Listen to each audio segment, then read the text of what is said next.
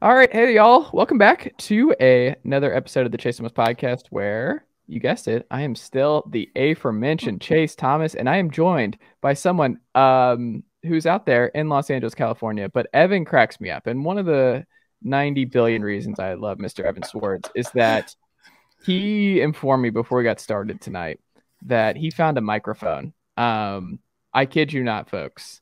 The week before the end of the NFL season, and he was like, maybe I should go check this out. Let me go see if I have this good mic. And lo and behold, he found it and brought it to our attention. So better late than never, Mr. Evan Swords. How are you, sir?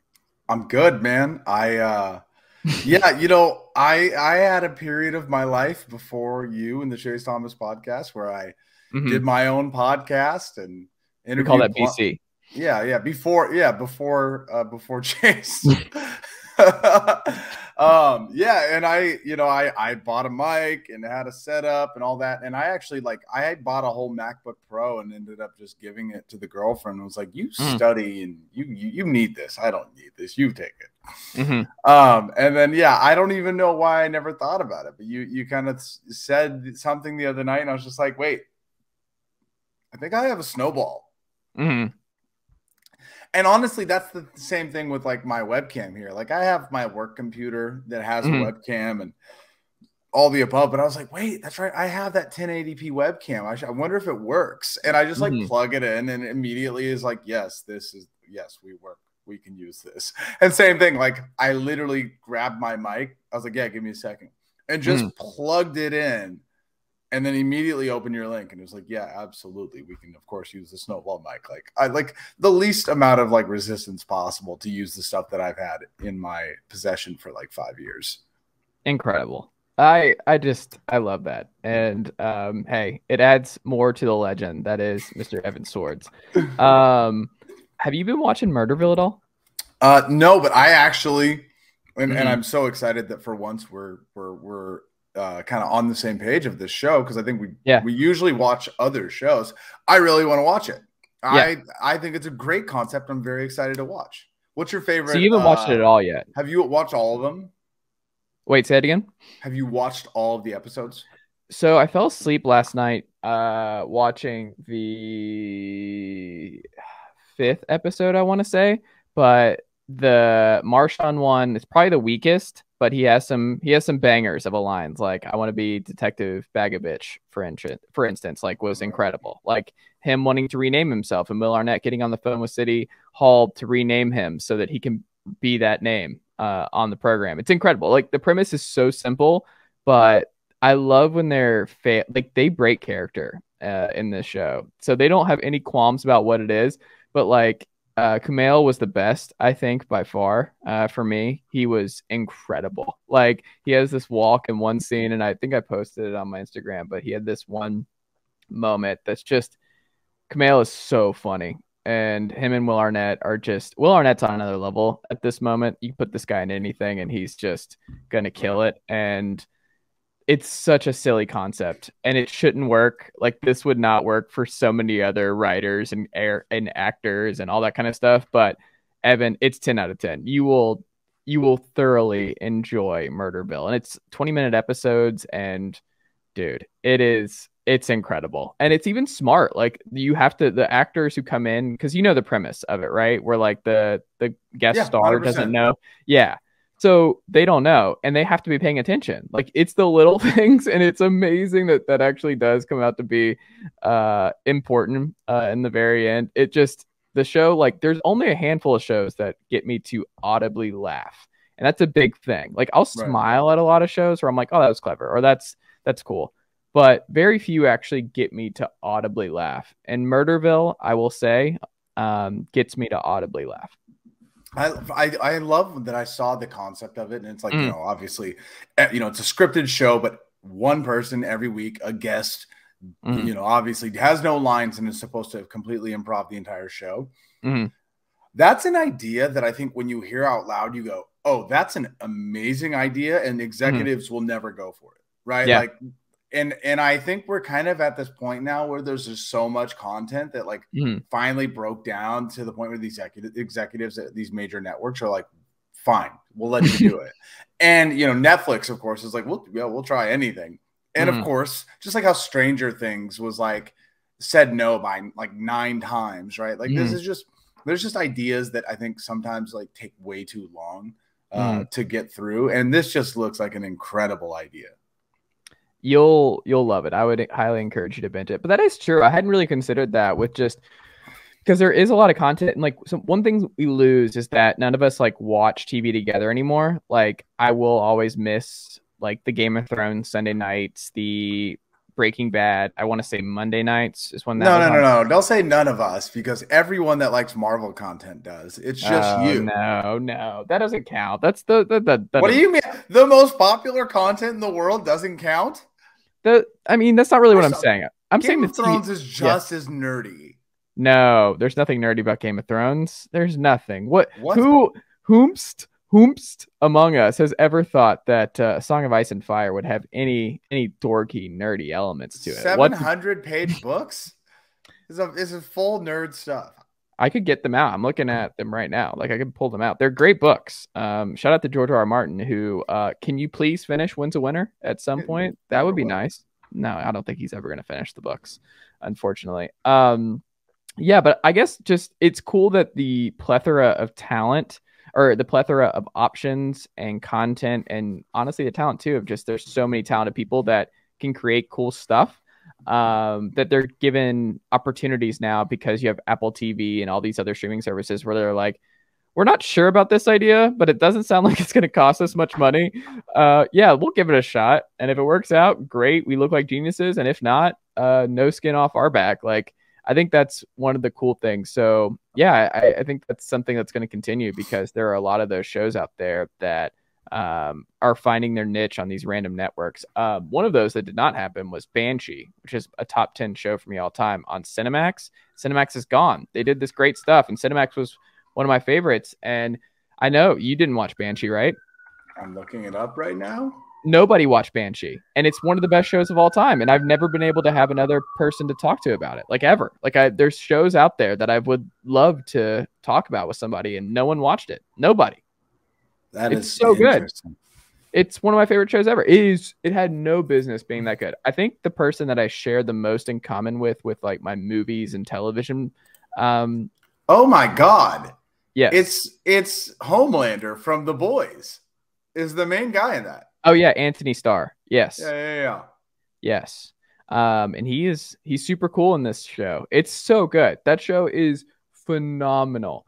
I cannot recommend it enough to our listeners here on the Chase Thomas podcast. Like, go check out Banshee, Cinemax. Go check out Murderville.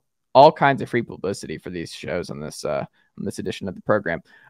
We also have to hit Mr. Sowards because you have a lot of jobs. You work in some kind of big time astro organization that I don't even know where to begin with what you do for a living now and where you're at. I don't know. I don't know if you're at Liberty. I don't know how many NDAs you've already signed for your position. So who knows what Evan Sowards does. At this point, like I wake up in the morning and I put a pair of pants on that already has an NDA in it, really, to be honest with you. Yeah. I mean, like, I will say, like I said, my real life big boy job is a senior technical recruiter for Astra, which is a space satellite launch company. It's kind of like SpaceX, but a little bit of a different take. Yeah, I mean, the head people from my company came from NASA. Oh, wow. So yeah, I mean, basically everybody at my company but me is really smart. You're smart, Evan. Yeah, also you're surrounded by astronauts. I love when people say that. They're like, "Oh, Evan, you've got street smarts." Trust me, I know my place.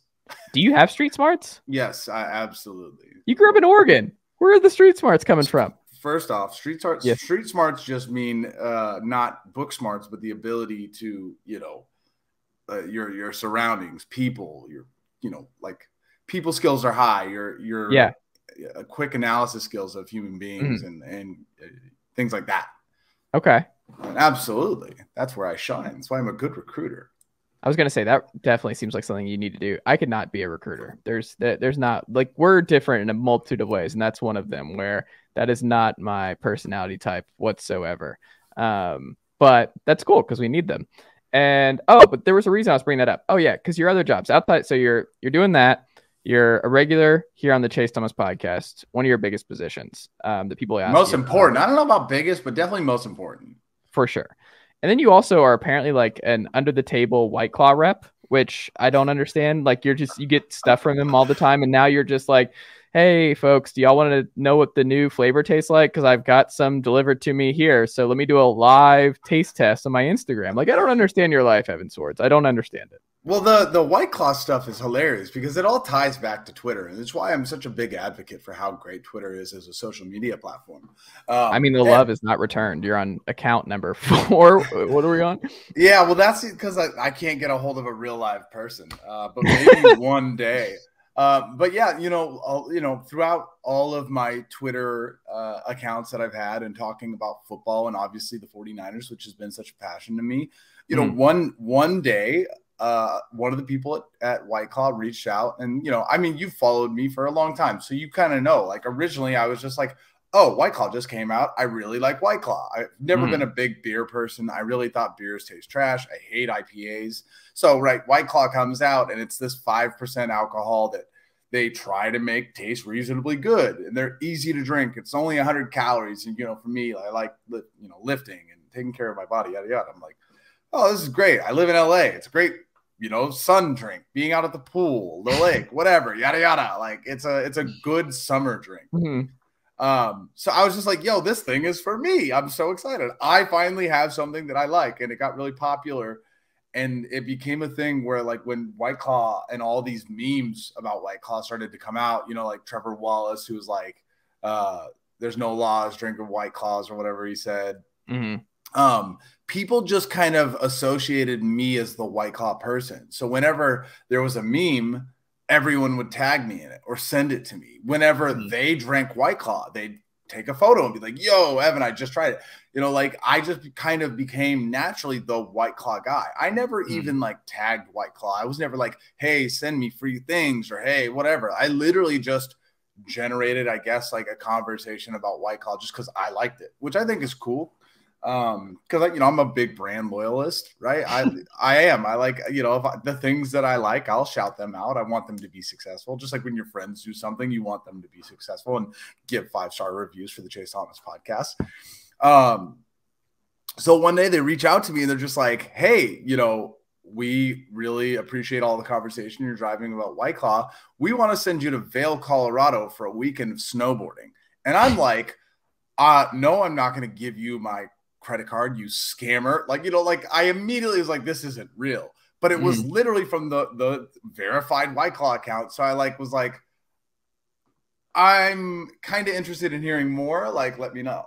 And I found out, no, this is very much so. Hey, this is legit. They want to send you in a +1 for free for a weekend in Vail, Colorado, snowboarding to test the new flavors.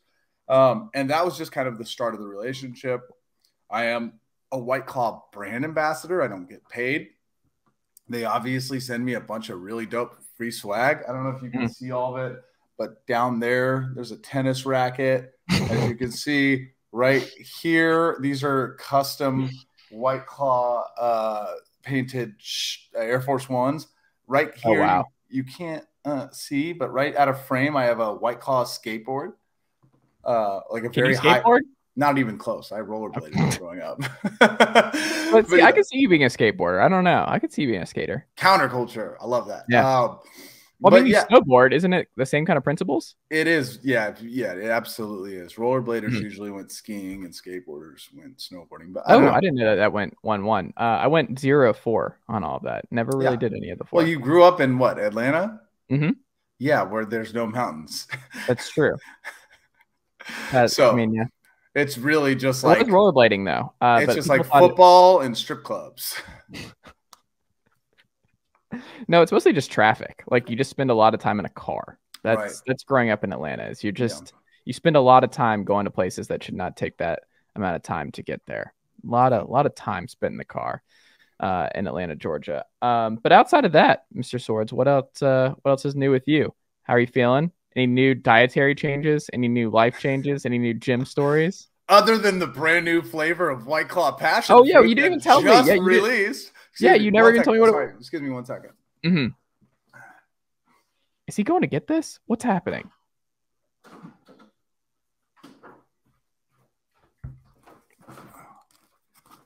We're going to go ahead and you can use this as a little clip.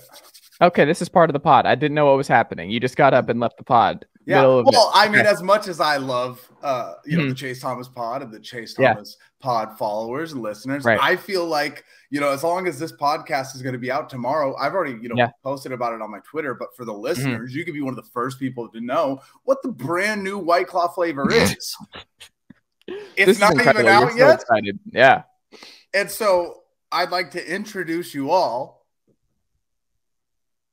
to White Claw Passion Fruit. Brand new flavor, not even out yet. Literally a Chase Thomas podcast exclusive.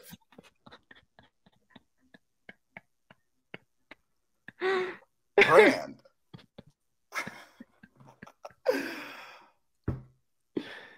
Yeah. How is it?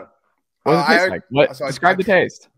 I tried it last night. So that, White Claw in general has a bunch of different flavor profiles. Like mango and pineapple are very, very sweet, kind of like syrupy, sugary. Lemon and lime and tangerine are more seltzery. Do you ever have a vodka soda or a tequila soda when you go out? You're just you just got a black coffee, right? Like basically that was your drink of choice when you go to the bar.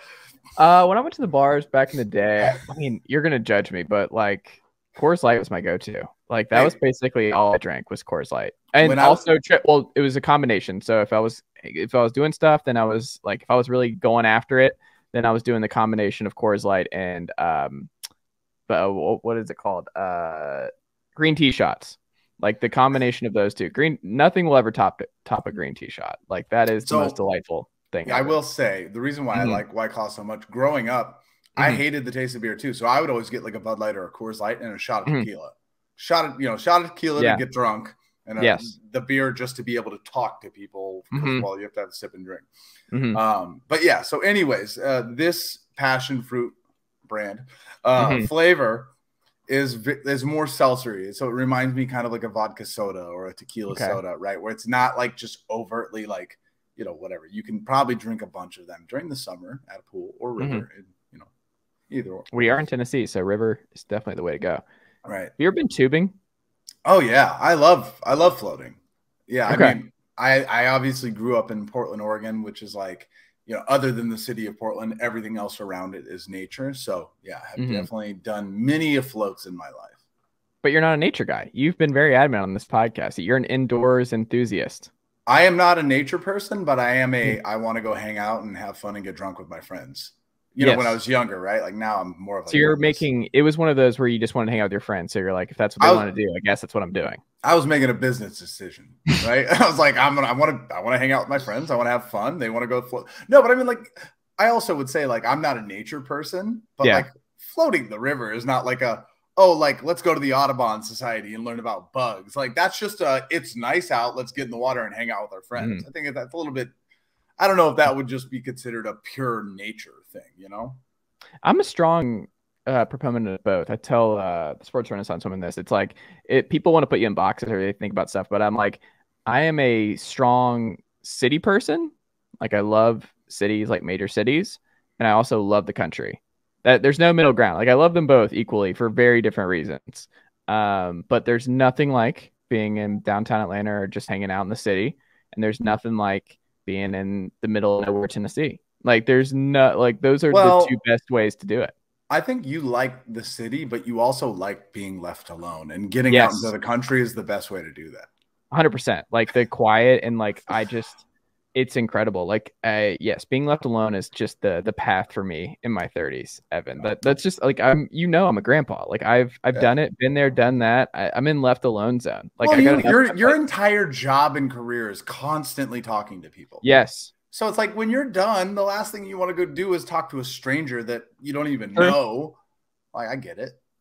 That is true. It's not like Triple H goes home and suplexes his wife, I'm sure once he's done wrestling, right, he wants to go home and not, it's not like Rey Mysterio's going to the store and giving someone the Hurricane Rana because they don't give him the discount he looked for on a can of beans. I get it. Oh, that was for you, by the way. I know you like wrestling, so Yeah, really, I really appreciate wanted that. to deliver that for you.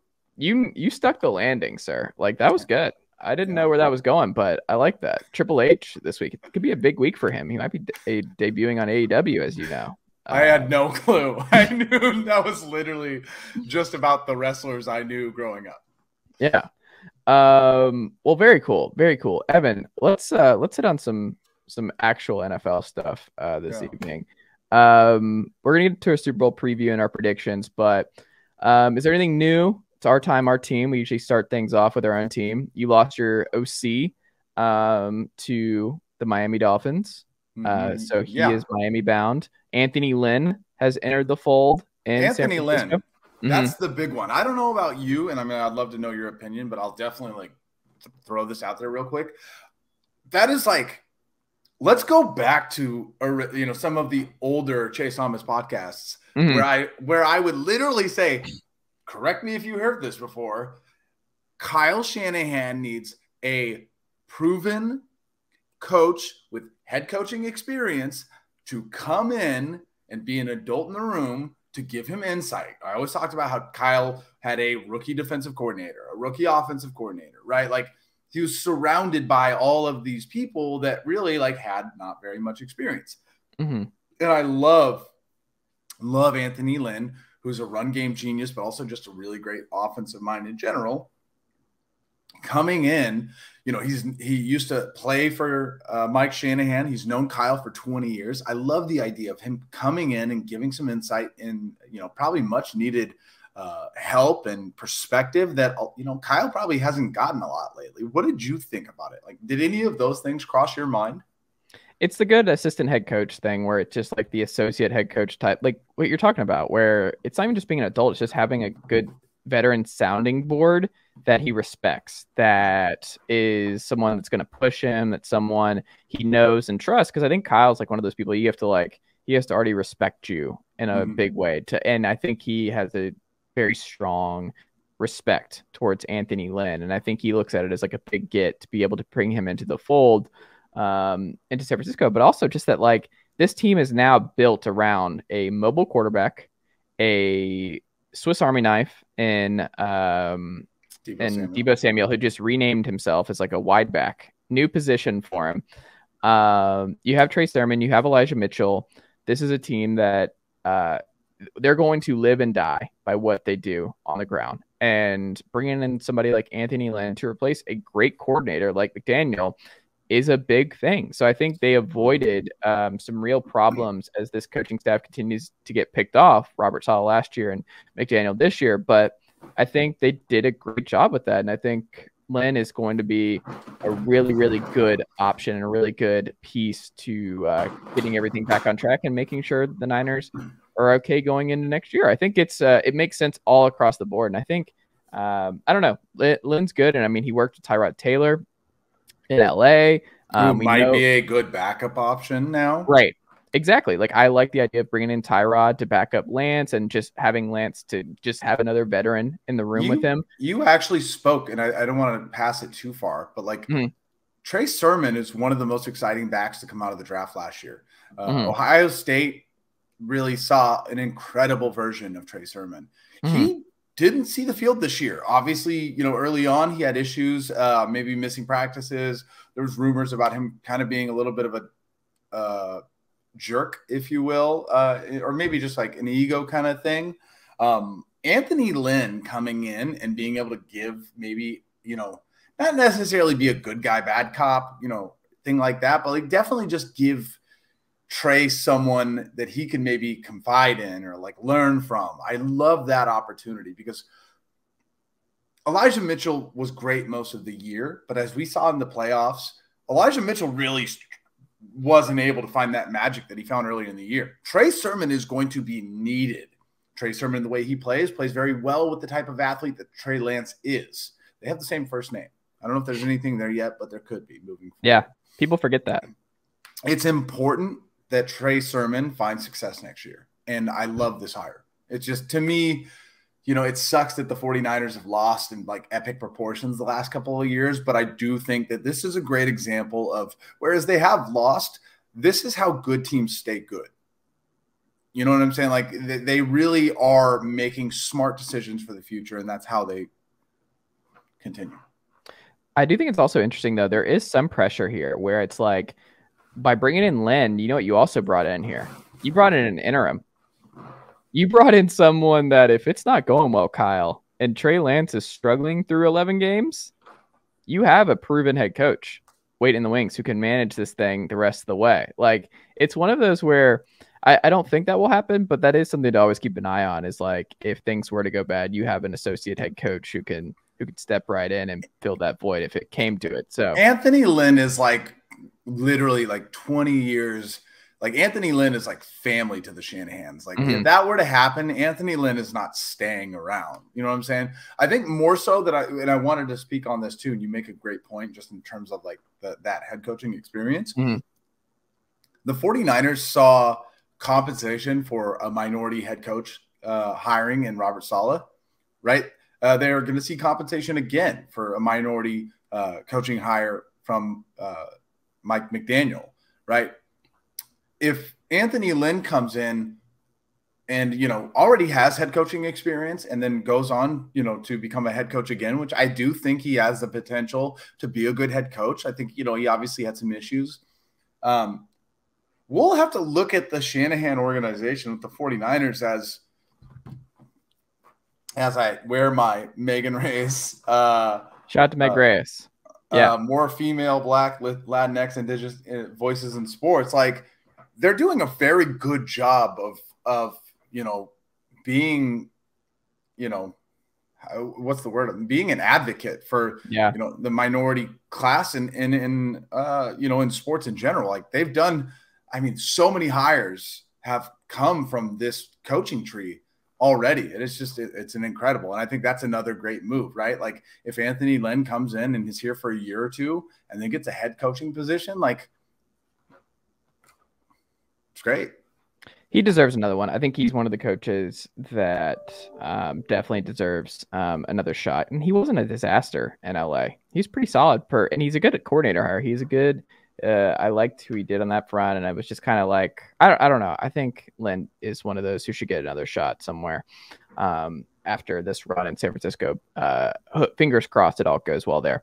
On the Falcons front, man, not a whole lot. Kyle Pitts scored a touchdown in the Pro Bowl, and they made a big joke where Kyle Pitts, I think, tweeted out that, like, my first touchdown in America or something. Yep. That was great. Love that for our top 10 pick in the past 2021 NFL draft, not scoring a touchdown for my team this past year. So that was fun. But man, there's so much uncertainty with where the Falcons are going to go in the draft. Calvin Ridley complicates everything with what the Falcons are going to do. Grady Jarrett, could we move him? You know, I was down bad when I spent like 25 minutes watching Darren Hall tape this week, 4th round pick, and watching his stuff late in the year. And I was like, he might be something, because he had to step in with Isaiah Oliver going down late. But I don't know. The NFC South is up for grabs next year, Evan. Brady's out of the Bucks. The Panthers are an absolute mess. And the Saints are now going with Dennis Allen. So, I mean, the NFC South is suddenly just right there for the taking for Atlanta. And they have the most continuity with Ryan and company. But I'm very curious to see what the Falcons do this offseason. I can't say that enough. People, you know, Dennis Allen is a safe hire. He's got a lot of respect within the organization with the Saints. And I appreciate that he's got head coaching experience, all the above.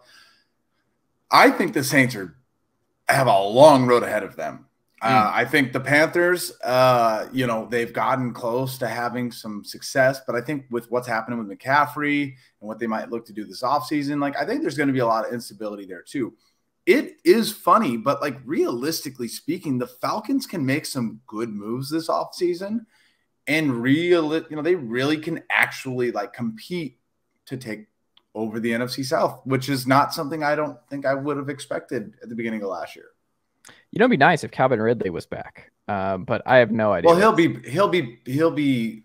next year. Played his played his last. Just not with the Falcons. All I want is an explanation. That's all I want. There's been no explanation. There's been no further comment. Like, he's just going to be a Patriot, and I'm just going to hate it. Like, he's just going to be a Patriot and a Pro Bowler next year, and we got some compensation, but we're going to have to use what sucks, Evan, is that like we're gonna have to use one of our high picks on receiver. We just have to, and we shouldn't have to because Calvin Ridley was a hit, and this is just.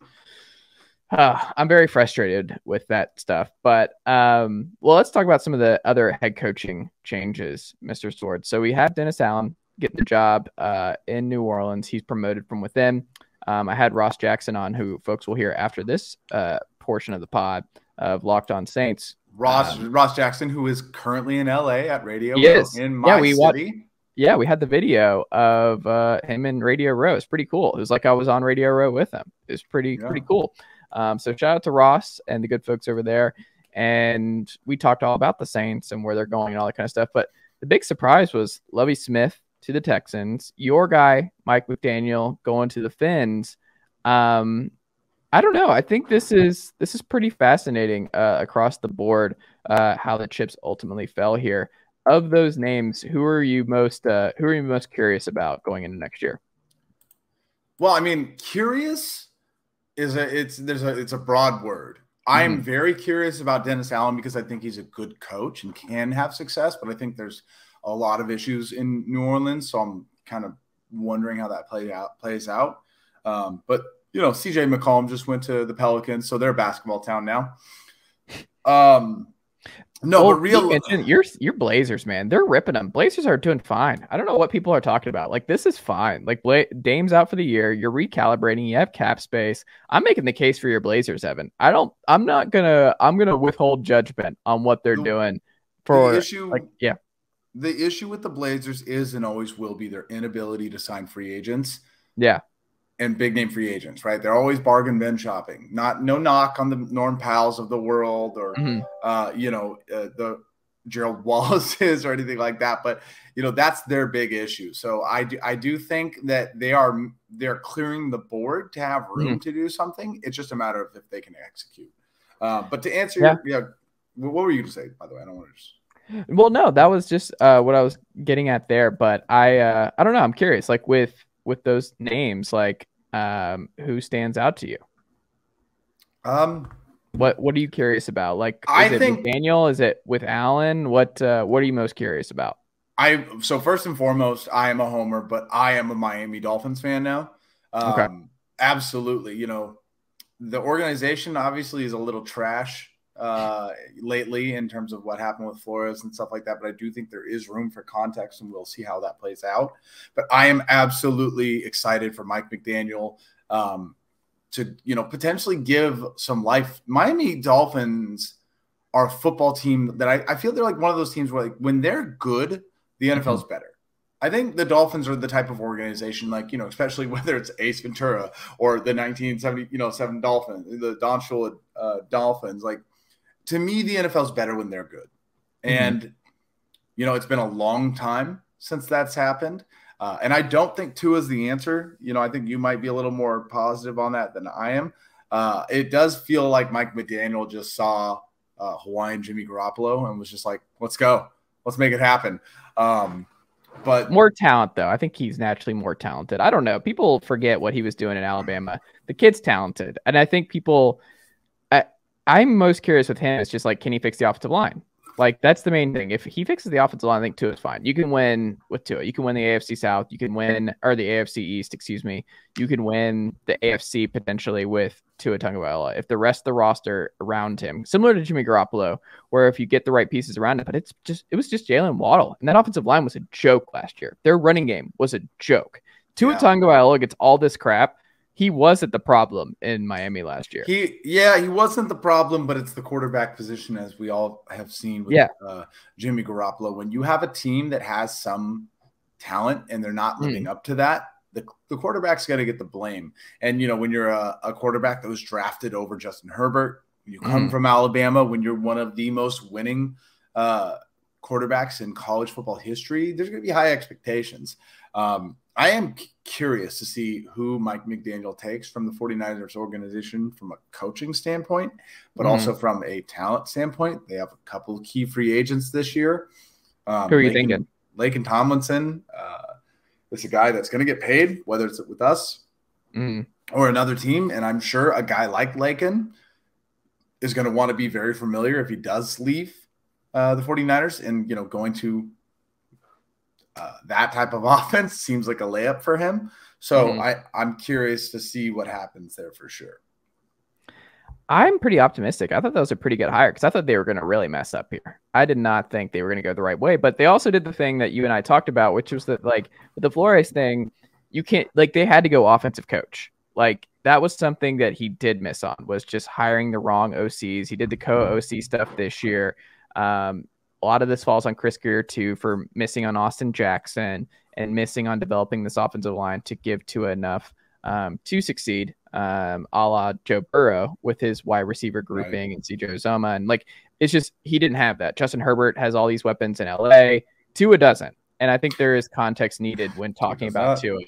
And I'm pretty optimistic. You just had to find somebody who believes in Tua. And I think your point about he clearly believes in Tua, I think that has to be part of it, is when you move on from Flores, who's a good NFL coach, the reason you're moving on is because you don't think he got enough. He doesn't believe in Tua, and you're backing your quarterback. And it's also I love the context of, do we not remember the Miami Dolphins history to this point? The last 20 years of quarterback play in Miami, where you're just first off, Chad Pennington, put some respect on Chad Henne and Chad Pennington. Right. Exactly. John Beck, Cleo Lemon. I mean, I can go up and down the list, and Oregon Duck legend, Joey Harrington. Yeah. But that's what I'm saying. They've had nothing but bad luck across the board there. How about give Tua a couple years? How about just wait this one out for a while? This is the most talented quarterback you've had in the room in decades. Just ride this out. He's also just a likable dude. Just do this. And if there was a disconnect there, then I understand why you had to change gears and you had to go with an offensive guy who comes from one of the most successful offensive coaching trees in the NFL, Sean McVay, Kyle Shanahan, Mike McDaniel. You go up and down the list. I mean, Anthony Lynn has had success. You can just go the Shanahan, like you said, the Shanahan coaching tree is great. Kubiak, he won a Super Bowl in Denver. It's one of those where if you're going to go all in on a quarterback and you need to know that you're going to put him in the best position to succeed, guess what? I'm going to go with the one who got Jimmy Garoppolo to 2 NFC title games in 3 years. That's the guy I'm going after. And I think McDaniel, super likable dude, likable story, all that. I'm excited if I'm a Miami Dolphins fan on February 8th. I would say this. We looked at Jimmy Garoppolo as a guy that was, good enough in a lot of ways, not good enough in some ways. I think Tua can be that quarterback right now. And he's also on a rookie contract who's not poised for some giant contract extension, right? Right now at this point, you're not going to give him that $150 million contract that, another quarterback like Lamar Jackson might get eventually. He's got a couple of years. So yeah, I absolutely think that at the very least, he can be a bridge quarterback. At the very best, he could be a starting quarterback for the team. They're in a good position. They have to make some draft picks. I've always thought they've had decent talent. They just haven't really taken advantage of it. This is a great time for the Dolphins, right? The Patriots are getting better, but they're still, by all means, not fully back. The Jets have no idea what they're doing at all. Isn't it kind of funny that the 2 Kyle Shanahan disciples, though, exist in the AFC East? That's true. So, offense versus defense, red versus blue, Squirtle versus Charmander. How about this? Who do you think is going to be the most? Who's going to be a coach? Who's still the coach after 4 years with their current team? Because both guys are not getting 4. Who do you think gets 4? I think McDaniels does. I think Salah's. I mean, you can't not say Salah right now with how much they've struggled so far. Zach Wilson has to pop next year. Yeah, it comes down to Zach Wilson for him. If they missed on Zach, then it's over for him in New York. I bet you. I'll tell you this. I feel bad for Zach Wilson that he doesn't have Mike McDaniel. I bet you he's wishing he had a Mike McDaniel right now. He's probably wishing for a lot of things over there in New York, but he's living his best life. He was at the BYU game. BYU who got crushed at home by Gonzaga. You're probably one of the only human beings on earth that would say he's living his best life and follow it up with he was at the BYU game. It's a beautiful you need to go to Provo. A BYU football game. There are some great views at BYU. Shout out to the Cougs. Great look, great uniforms, great area. Utah's beautiful. I've been to Salt Lake a few How's times. Salt Lake? Salt Lake is one of the most boring cities. Salt Lake is the most boring city I've ever been to in my life. I'm not joking. No, but no. It's not even you. It is this tiny city with nothing in it. Absolutely nothing. Even for like boring people, there's nothing there. Now there are mountains, Park City, Brighton, right? Some of the most amazing snowboarding I've ever seen in my life. Really love snowboarding there. But yeah, their city is, I grew up in a small city that had like stuff. It doesn't even have that. Have you broken anything snowboarding? I've never broken a bone. Huh. So have you never really had a bad injury hitting the slopes? No, hitting the slopes, no. I have my brain does a very good job of not allowing me to do things that will potentially hurt me. Okay. I've never been the kind of guy to want to get into a fight. I was never the guy that was like, oh, let's go jump off this bridge into water. Like I have a pretty small threshold for like danger. Okay. So like even when I go snowboarding, like I'm not like full send. I'm like, I love just going, I love going down the mountain. I love cruising. I love cutting through snow and stuff like that. I would like to go off jumps, and I've done a few here and there, but like, I just like when I see like it's shout out to the Winter Olympics right now. When I see those acrobats in the air flying up and down, like my body can't even comprehend what it would be like to do that. Did you see the winter? Was it the Winter Olympics or the X Games? With the guy who bounced off the one snowboarder and turned it into a flip on the slips. You know what I'm talking about? Yeah. I follow snowboarding fairly decently now at this point. And, snowboarding for the last 20 years has been all about aerial flips and things like that. And now recently, snowboarders have started to think more about how they can manipulate the ground and snowboards, like in ramps and things like that. Like a lot of the more popular tricks lately are like less about getting as high in the air as possible, but more about like kind of like an acrobatic. What can you do on the snow, close to the snow, like doing like a backflip or something while also using your hand to plant off the snow as you're going off. Like really interesting stuff like that. So it's been a lot of fun. Have you done a flip on a snowboard? Yeah. Absolutely not. Okay. On a trampoline, what's the craziest thing you've done? Many times. Wait, so what's the craziest thing you've done on a snowboard to this point? On a snowboard? I mean, tabletops. What is that? Like rails and tabletops. So tabletop is like a box, right? That's what it's called. So just kind of like not even that fast, but just kind of going and just kind of like, bouncing off it, sliding down a little bit, hitting a rail. And then I tried to do a rail that was like very low stakes, and I, fell like pretty handedly. Like I said, I'm not a danger advocate, Have you seen anyone else really eat it? Oh God, yeah. But I mean, like just because of the nature of snowboarding being around, like injury, like a bad injury. Have you seen anyone just break an ankle or something? No. Okay. I've definitely seen people like, I mean, I myself have like full scorpion, right? Where like your legs come over the top of your head. But no. That's incredible. Full scorpion. I've never hit the slips. The Sports Renaissance woman wants to make me go skiing at some point. I don't know, man. You would love skiing. You're just so boring. You would love it. Skiing is absolutely for you. It's a very casual, relaxed, This is why fishing works so well for me in my age. You're not like one day the pod's just gonna end, and it's because like I just never left the water. Like I'm like in a cabin by the lake, and I'm just doing that every day, and that's it. I'm just like that's how I'm wrapping up here. Yeah, read my books. I feel like if you and I like merged as to one human, like we'd like be a full like all encompassing human being. Because like it's possible. I cannot sit still for fishing. I just like my brain just can't handle that. So like it relaxes me. Like it turns my brain off, and it's like one of the most therapeutic. Running and fishing, like running, like my run today was best running weather ever. Like 50 degrees is just the creme de la creme for running. Yeah. Like it's unreal how good you feel running in 50-degree weather.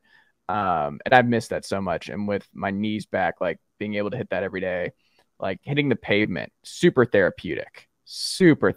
But like my brain just shuts off and I'm just so relaxed on my runs. Like it's amazing how unaware I am to my surroundings when I'm doing that. Those kind of activities are just my bread and butter to just like not think about sports or the pod or work or anything. It's just, you know what is very therapeutic that I think you can appreciate? Chopping vegetables. Okay. I don't know what it is, because I don't do many things that are like relaxing. Like my downtime is like playing like aggressive Call of Duty and like like just like really like competing as much as humanly possible at whatever. But every time I like have to cut vegetables for cooking and stuff, I'm like, this is really very therapeutic. I'm just kind of like just mindless, just turning the brain off and go. This naturally brings us to Kyler Murray. Gosh. What's going on there, Evan? What do you think? If you had to, your best guess on what do you think Kyler's end game is here, what would you guess it is? Well, I mean, unfortunately, I can't just guess because I do know some things that I can't say out loud. Wait, you can just say sources say. That's all you got to do. You throw sources say in front of it. No, I can't. What I will say is this. Okay. Kyler Murray is in the middle of a negotiation. Steve Keim is very notably, and he's got all the track record. What word? Kind of a D-bag, right? Like he's just, I mean, look at his track record. He got a DUI. He's always like kind of like that, whatever. I would imagine Kyler is probably looking at this situation like, give me I want to be the highest paid quarterback in the NFL. And I think he deserves it, right? Like there's going to be a higher paid quarterback after him. There will be a higher paid, highest paid quarterback before him. He's just simply saying like, give it to me. And I would imagine that that's just maybe not going very well in terms of like him wanting the respect that he feels he deserves, because he very much so is the reason why Arizona has seen a resurgence lately. So I would imagine if contract negotiations stalled or aren't going great, what does your agent do? Go to your social media and get rid of literally everything that says Arizona Cardinals. Why? Because it's going to generate a conversation. It's going to make people think there's something wrong. It's going to get fans freaked out and scared. It's a great move, right? Yeah. I just don't think, if you're Steve Keim or Keem or however you pronounce it, you don't have any negotiation power here at all. I disagree. I think he does. So if Kyler, so this is interesting. We haven't seen this before, and I wonder if we start to see this more with these young quarterbacks. And I'm sure he looked at Josh Allen, who got paid after his early success in Buffalo and stuff like that. But the problem here, if you're the Arizona Cardinals, is that like you just watch what the Seahawks did with Russell Wilson, which was that like we found lightning in a bottle. We were able to spend a bunch of money around him. He was on a rookie deal. We got our Super Bowl. Bing, bang, boom. Paid him after the fact. Life got significantly harder year over year after paying Russell Wilson. The Arizona Cardinals, no. They make Kyler Murray one of the highest paid NFL quarterbacks going into next year. Their lives become increasingly more complicated. The window for the Cardinals to win a Super Bowl becomes extremely limited. You can't bring in DeAndre Hopkins if Kyler is on the kind of contract that he's in before that. So Kyler, and I wonder if more athletes misunderstand this, where it's like, you're going to hurt the team. Like ultimately, what is your end goal here? Because you're a franchise quarterback in the NFL. You are a top 10, top 15 quarterback at worst right now, Kyler. Barring injury, you're getting paid. You will at some point. It's like this never-ending cycle where you're going to become the like Kirk Cousins was there at one point, Jimmy Garoppolo. Like you're eventually going to be at the top of the quarterback food chain. Let's see if we can win a Super Bowl before you become top of the food chain. Let's see what we can still put around you before we give you the bag, because the bag's coming. It came for every quarterback, and it will never stop. This is a quarterback-driven league. Super Bowls are won this way. I don't know. I'd be like, man, we'll just find another one. We can find Kyler Murray's, man. We can find quarterbacks. Oh, come on. Yeah. Come on. Have you find Kyler Murray's? Who doesn't have a good quarterback anymore? It's not about a good quarterback. It's not about, it's not about have a good quarterback. Who are Well, some what of the I'm most saying is like who are it's the, some of almost the most impossible now. exciting quarterbacks in the NFL right now? I mean, I'm not disagreeing with that, but what I'm saying is like you You just do can't what they just did. replicate that. No, they did. So what I'm saying is that they can do is they were like Rosen didn't work. Guess what? We're doing it again. We're wasting another quarter. Like you can go first round quarterback every year, and eventually you're going to hit another superstar. That's what I would keep doing. Is like if he wants out and he wants to get paid before that 5-year window, guess what? You're out of here. Like unless you're Peyton Manning, Tom Brady, Aaron Rodgers 2.0, you're out of here. Like that is how I would do it because it's like, what's the point of having a quarterback on his rookie deal if he wants to get paid early? Like that defeats the whole purpose, this whole advantage that these teams have when they. But here's the thing. Mm-hmm. Is there an advantage to a Super Bowl run and window when a quarterback is on a rookie pay scale? Yes. Absolutely. Does that mean that every single team is obligated to try and win a Super Bowl only during a rookie contract? No, absolutely not. It is a business. Kyler Murray's job is not win a Super Bowl. I mean, that should be his focus this early. No. Kyler Murray is one of the better quarterbacks in the NFL. He's very exciting talent. That's going to be a very good quarterback for a long period of time, God willing, hopefully. His job is not help the team win a Super Bowl while he's not getting paid. I mean, he's getting paid. He's getting paid. No.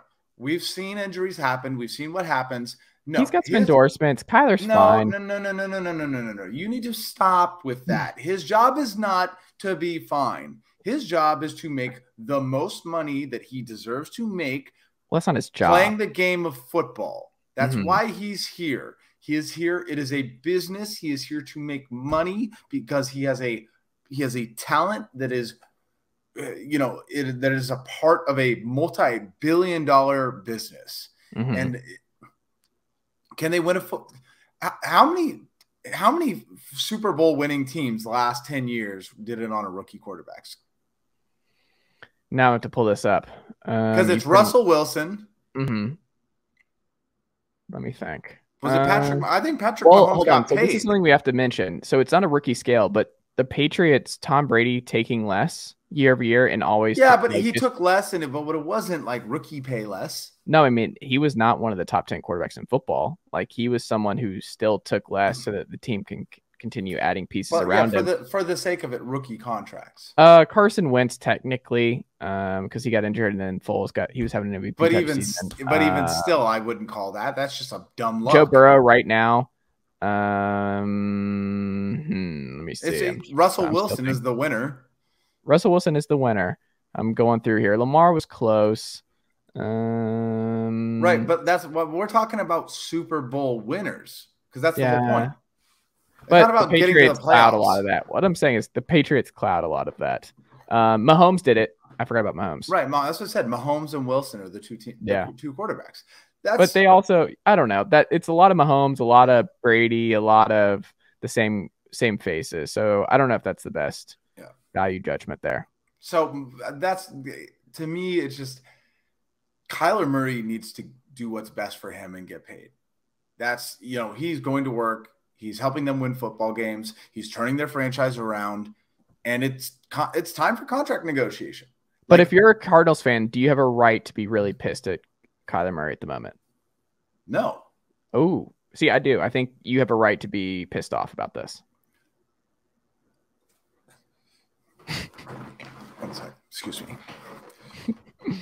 There is never a time or moment in any NFL player their entire career where their number one priority should not be do what's best for them to make money. Never should they give up money. You're not giving up money. The big thing that people talk about is, Tom Brady took less. Tom Brady was making millions of dollars on the side with his side business. No, with his side business that was specifically connected to the organization. Okay.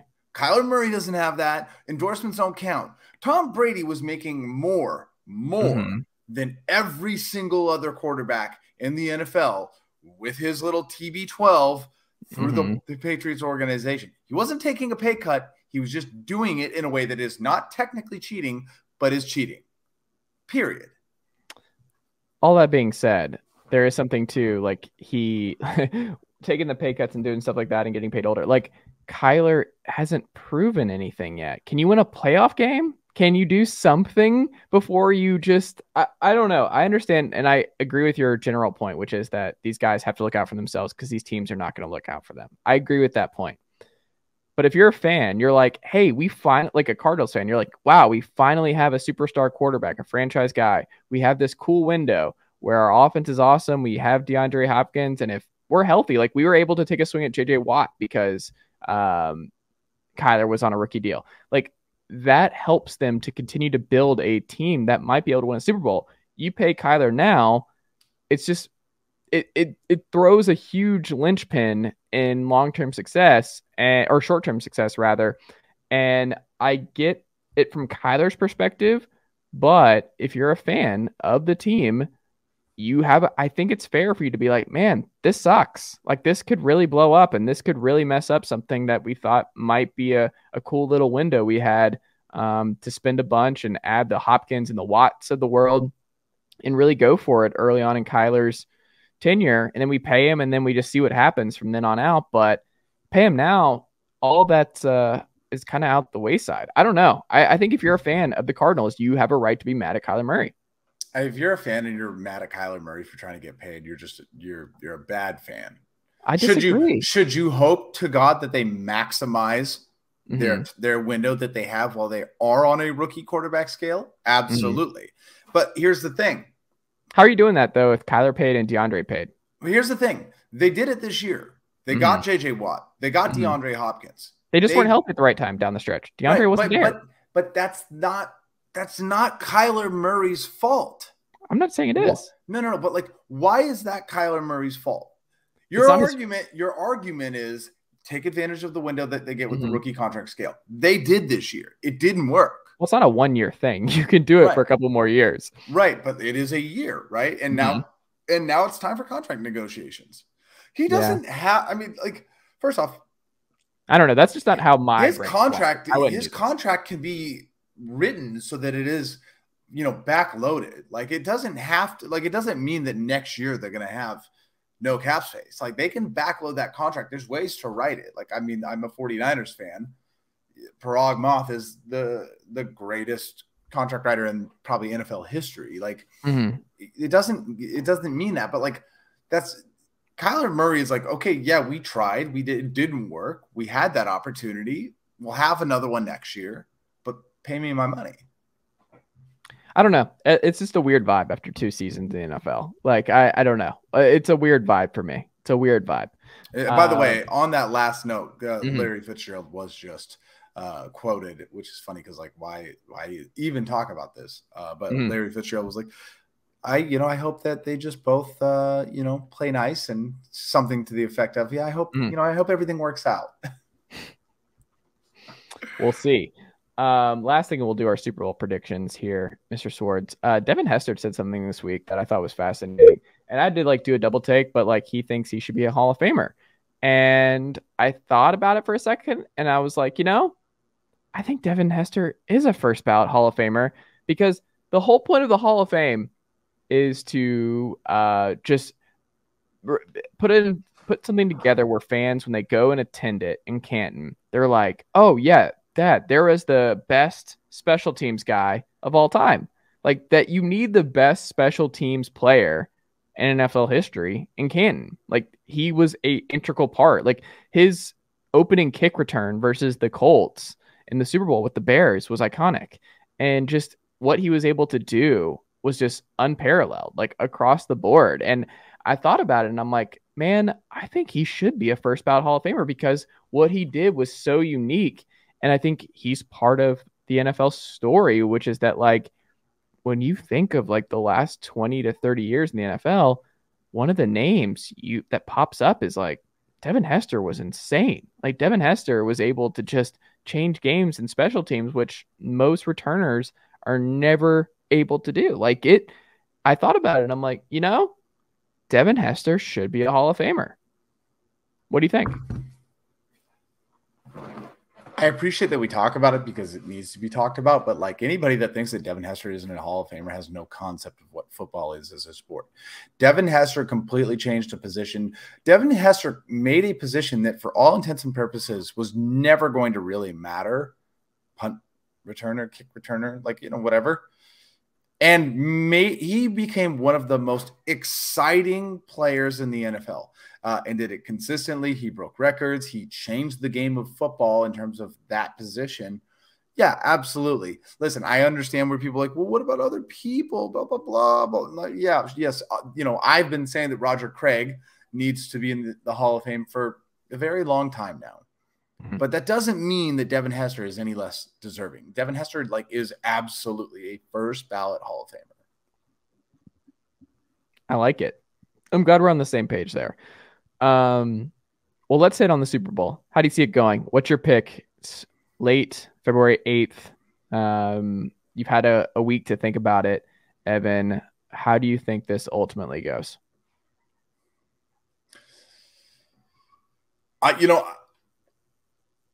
Brain says Rams, heart says Bengals. You know, I've heard that a lot from smart people where they're like, everything's brain. Like the brain all says the Rams. Like there's no way for the brain not to say the Rams here. But then they're like, but it's Joe Burrow. And like the heart says that Joe Burrow has just been in this spot the last 3 weeks and has just beaten the team that they were not supposed to beat the last 3 weeks. Maybe that's just how it goes. I don't know. I'm picking the Bengals until Joe Burrow loses. I'm not picking against him. Here's what I thought, and this is this is hard to say. I mean, the Rams just. I mean, this hurts you, Justin Herbert. Not even that. Not even that. Matt Stafford has been in the NFL for 15 years, almost. He deserves it. He played for the Lions for a very long time. Joe Burrow's not going anywhere. This is his second season. Joe Burrow is going to be around for a very long time. Their Super Bowl window, with all of their offensive players paid, right? Like, they're great. I don't want the Rams to win. I don't want the city of LA to win. I don't want the NFC West rival to win. But I really do want Matt Stafford to win. I think he is a guy that genuinely, he did it the right way, right? He got drafted to a team that was the worst team in the NFL for a very long time. He stuck around and he genuinely came and tried to make that team better every single week. And, they traded him, right? And here he is now, and he's ready to take the Rams to the Super Bowl. There's a lot of players on there like Andrew Whitworth, Odell Beckham Jr., obviously Stafford. Like, those are guys that I want to win a Super Bowl. I hate that it's with the Rams. But I want them to win a Super Bowl. I would rather see Matt Stafford win a ring right now than Joe Burrow, who will have plenty of opportunities. Because if Matt Stafford wins a ring, I think that's a really nice way to, put a little cherry on the top of his legacy. Mm-hmm. But if he loses, it'll always be like, oh man, like that sucks that he made it that one time and never won. Say he never goes back to the Super Bowl again, right? Would you bet $100 right now that Joe Burrow will never be back to a Super Bowl? I won't. He's got the Bengals thing working against him. It was 33 years in between Super Bowls for Cincy. It's hard, man, to get back. It's not a Chiefs thing. It's not like you're just Patrick Mahomes and you can just get back year over year. I don't know. I don't think it's that simple. I would like to believe so, but $100? No, I also wouldn't want to do that against my man Joe Burrow. I wouldn't want to do that to Joey B. I'm not betting against Joey B. My point is just like, but it's also amazing. I get what you're saying, where it's like he has more opportunities, and this is it for Stafford because they're not going back next year. But I also understand your point of view, right? Where it's you are of the mind that you are not allowed to ever go back to the Super Bowl unless you're on a rookie contract, right? Like we've established that. You literally it cannot be done. Joe Burrow needs to win a Super Bowl now. I don't think. Listen, let me put it this way: with the right coach, the right GM, and the right ownership, all the above, I don't think it's that hard. The 49ers have been a very bad team many times, and they've sniffed the Super Bowl 5 times in the last however many years. Mm-hmm. Been to 2 of them. Joe Burrow is that guy. They've got the staff. They're on the contract. Like, they'll be around for a while. And in a division too, like, I don't think that the Ravens are ever going to get there, and the Steelers just got rid of their quarterback. I mean, like, unless Aaron Rodgers or Russell Wilson ends up in Pittsburgh, like, Joe Burrow is very much so in control of that division for a long time. I mean, we should see. I mean, I don't know. The Steelers, I mean, they made the playoffs again this year. We'll see what they do at receiver or at quarterback. I mean, I'm not betting it's Mike Tomlin not to figure it out. And we'll see who their new GM is, because Kevin Colbert retiring up there in Pittsburgh. I saw Louis Riddick was getting an interview, which is fascinating. So former Pitt player back in the day, former Pitt Panther, Louis Riddick. But yeah, I don't know. I think the odds are better than the NFC. The NFC is more jumbled at the top. Like, the NFC is the better conference, and it's been the better conference for the last couple of years now. Yeah. I mean, I don't know. That's a good Ben point. Roethlisberger, you say that. I like that. That's something that we should focus on.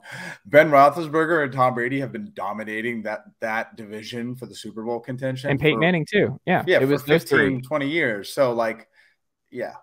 So to wrap it up on a bow, though, as you asked, I think the Rams win. Okay. How confident are you?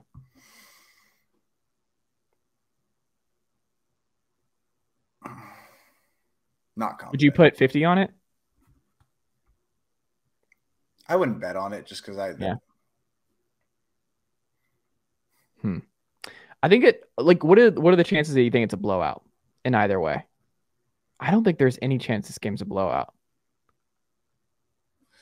I don't think it's a blowout unless, like, Burrow goes full like young guy implosion. Mm-hmm. Right? But I don't think he's not imploding. That's not happening. Joe Burrow, like, if there's an implosion that happens in this game, it's Stafford. Stafford's the one who implodes in this game. I don't think that happens with Burrow, and I don't think Stafford does either. But I'm saying, like, that's the only like thing that could happen that's not likely to happen. Like, I just think about Jalen Ramsey and Aaron Donald and Von Miller, and how much it probably means to those guys coming in and punching them in the mouth. Mm-hmm. And I think that Joe Burrow is more than capable of, it is kind of funny too that test. The quarterbacks are completely different. Where, like, Stafford's been the best quarterback against man coverage this season, and Joe Burrow has been the best quarterback against zone coverage. So something has to give on that front in this one. Yeah. And I don't know, like, but I do think one thing's going to happen that's going to be fascinating. It's like Eli Apple is going to have a pick six in this one. Like, somebody like Eli Apple is going to Stafford's going to get greedy. The nerves are going to be there, and they're going to be playing man, and he's going to jump coverage and pick off something that was intended for, like, OBJ or something, and take it to the house. And we'll see how Stafford responds. But I don't know, man. I think this is going to be fascinating. The Rams have the worst rushing offense in the Super Bowl since, like, 1988. So that tells me that they're not going to be able to hold this lead if they're able to do what the previous two teams have done, which is the Chiefs and the Titans have been able to build leads early on the Bengals. And the Bengals are like, all right, we'll see you in the second half. And I think the Rams are not going to be able to sit on a lead. I don't think that's going to be a thing. So when I think about all of that, I think Burrow is going to get it done late. I really do think this game ends with the last second McPherson field goal. I think that's how it ends. I hope the Bengals win because it will send teams, which the NFL is a copycat league, in a furious cyclone of bad decisions for the next 5 years. Every single team will be drafting a wide receiver they hope is, Jamar Chase 2.0. Jamar Chase. Or even T. Higgins, who's a number one on most teams. Nah. Like, everyone's going to go for a Jamar Chase when there is Hold on. Don't put some respect on Mr. Oak Ridge. No, T. Higgins is an incredible – first off, T. Higgins is a great receiver. And, by the way, the guy they have in the slot there is probably probably the best slot receiver in the NFL. Cooper Kupp's probably the best one. Yeah, but I don't look at Cooper Kupp as a slot receiver. That man He's a slot receiver, though. That man is a everything receiver. Tyler Boyd is not doing what Cooper Kupp does. Correct. So, but yes, technically speaking, you're right. But my point is this: if the Bengals win this year, every single team is going to be like, no, we got to go get that extra weapon. Let's not be smart and get offensive line or defense. You know, they're going to swing for the fence, and I don't think that is a repeatable success. I agree. But we'll see. We'll see what happens. I just think that draft is just going to be one of the best. I'm still not going to quit Tua. I think there's still an opportunity for Tua to right the ship there in Miami. And I mean, just Herbert and Burrow are going to dominate for years to come. But we'll see. We'll see, because we thought the same thing with Lamar and Josh Allen and Patrick Mahomes. And do the Chiefs get to 4 straight AFC title games, or is there a fallout from the way they just lost? I'm fascinated by all of it. As we wrap up here tonight on this very fun edition, the last pre-game edition of the Chase Thomas podcast, Forget the Lines with Mr. Evan Sowards. Final notes. What do the people do? Another season almost in the books. Yeah, I mean, this is the last, like you said, this is the last podcast we'll do all year before an NFL game. So, you know, we always joke and we always talk about it, but like, the season is almost over. What a way to celebrate it by giving Chase the shout out that he deserves first and foremost. Congratulations to you on an incredible season of consistency. Like, my man is like the textbook definition of consistency. And I think that, you know, I appreciate what you do, and I think it does deserve to be celebrated. So as always, make sure to give this man a 5-star review on the pod. Shout it out, right? Send it to your friends, send it to your homies. Drink White Claw, brand new passion fruit flavor. That was so bad. I was like, no. But yeah, I'm excited. This is going to be a fun week. As a guy who lives in LA, you know, friend of the pod, Dalton Miller is here at Radio Row right now, and I'll be seeing him this week. One of the Have you seen the flow on him this week? Yeah, that man looks like literally what's his called? Is the guy from Scrubs. Oh yeah, JD, but what's his name in real life? Why am I blanking on his name? Oh my goodness. Zach Braff. Zach Braff, yeah. But yeah, so I'll be able to get to see Dalton this week in my own city. I love that. 49ers Hub alumni and very British Nicholas McGee, who lives in Leeds, England, is a writer out there for a publication, and they brought him out here for the Super Bowl, and I've never met him in real life. So I'm excited for this week for not only the Super Bowl being the city that I live in, and being able to, by the way, go to all these different events and things like that. It's going to be great. But just seeing a lot of different people, it's a great experience. I think that's a good reminder at how great the sport of football is and how much it brings people together. And I'm really excited to just experience that and take it all in, because football is about to end. And there's no such thing as the NBA anymore, because my Blazers have died. You got college baseball to look forward to. I'm sorry, what was that? College baseball, the Tennessee Vols kick off. College who? College baseball. I'm sorry, I've never met him. College baseball. It's a lot of fun. Is that French? College? No. Oregon State's actually a great program. You can go up to Corvallis. Go Ducks. Go Ducks. They're not really good at baseball, though. Yeah, we don't. But we don't really celebrate the Beavers for anything in life. Okay. I like it. Ever. Okay. Even if you see one in real life, it's pretty cool. I want to see a beaver. I saw a lot of nutria in Beaverton growing up. They're what? Like I don't look up a nutria; it'll freak you out. Is that an animal? Oh, brother, it is like a rat mixed with a beaver. Oh my goodness! Right, so that's what we would see a lot.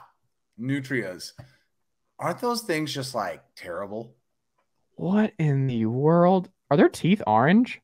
What is happening here? That one's is, but no. What is happening here? They have like this lion mane, the rat tail. This is like the bulldog of the otter family. Nutrias, well, they're rodents, so they're straight up rats. Nutrias are all over the place in Beaverton, Oregon. Like I remember like getting on the Max, which is their like light rail / train. Yeah. And there would always be them like out by the pond and stuff like that. They're angry little creatures. This is incredible. I didn't know this was a thing. Okay. So I never really saw a lot of beavers, but I absolutely saw a lot of nutria. Nutria. I learned something new on this podcast every day. Now I'm just going to spend the next 5 minutes looking at, and I got to show the Sports Renaissance woman. She's going to love it. But Evan, thank you as always, my friend. Don't forget, folks, Ross Jackson coming up after this on this very podcast. So stay tuned for that. Evan, always a pleasure, sir. Thank you so much. Have fun this week in LA with the Super Bowl festivities, and I will talk to you next week. All right, bud. Take care.